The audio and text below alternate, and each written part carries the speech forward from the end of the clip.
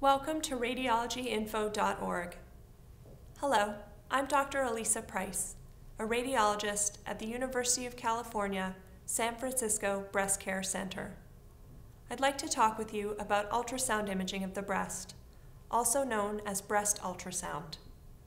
Breast ultrasound is a safe, non-invasive test that uses sound waves to produce pictures of the inside of your breast.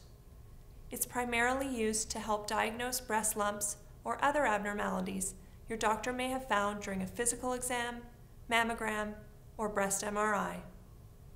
Ultrasound can also help detect breast cancers that may not be visible with mammography. If you're scheduled for a breast ultrasound, there are several things you can do to prepare. First, leave any jewelry at home and wear loose, comfortable clothing. You will be asked to undress from the waist up and to wear a gown during the procedure. You will lie on your back on the examining table and may be asked to raise your arm above your head. The sonographer, a specialist in using ultrasound, will place warmed gel on your skin and then pass a transducer over the surface of your breast to see inside. Breast ultrasound is non-invasive and does not involve needles or injections. While it may be temporarily uncomfortable, an ultrasound exam is almost never painful. Ultrasound does not use radiation.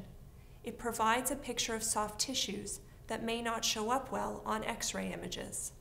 And ultrasound has no known harmful effects. For more information about this and other breast screening options, visit radiologyinfo.org. Thank you for your time.